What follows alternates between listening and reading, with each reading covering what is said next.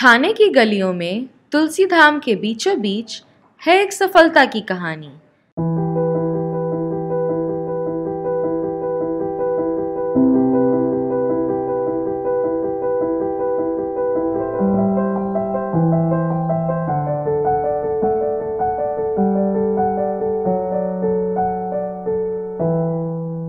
आइए मिले जिया से।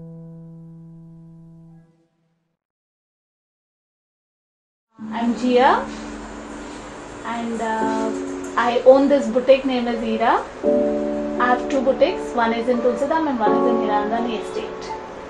Basically I am a mechanical engineer but passion drew me to this opening a boutique. परंतु खुद का बिजनेस चलाना हमेशा से जिया का सपना नहीं था। But first of all my passion was to become an orthopedic surgeon, but due to some percentage, 1% I lost that seat and I was not able to get that seat, so I got a mechanical engineering degree. And after pursuing that I started I was into designing. I designed for my friends and I got them clothes stitched. That was just passion, not a business. Then I got married, I came here, and in my family it was that they did not want a working wife.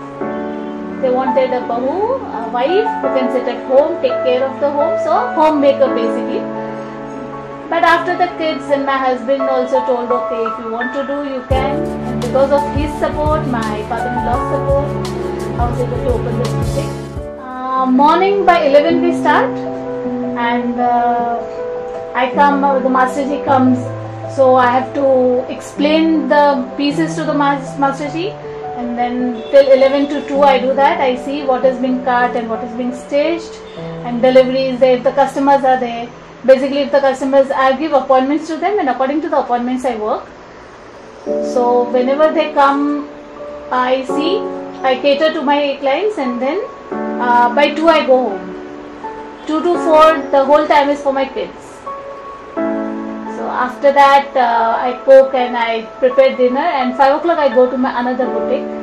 5 to 9:30, 10 I work there, and then 10 is wrap up. यहाँ तक पहुँचना कोई आसान काम नहीं था। Initial stages it was like the baby was very small, so I had to ask help from my relative. The baby was with them. I used to work morning 11. I used to come 11 to 2. Then I used to go home, and on top of that, as soon as I opened, we found out that my father-in-law is suffering from Alzheimer. So that was also a very big challenge. व्यापार चलाने में सबसे महत्वपूर्ण चीज होती है अपने customers को समझना।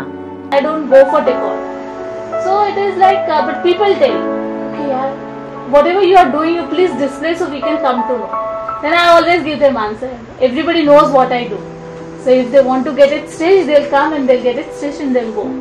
I don't want to do a display about it, okay, I'm doing this, I'm doing that. People know basically everything.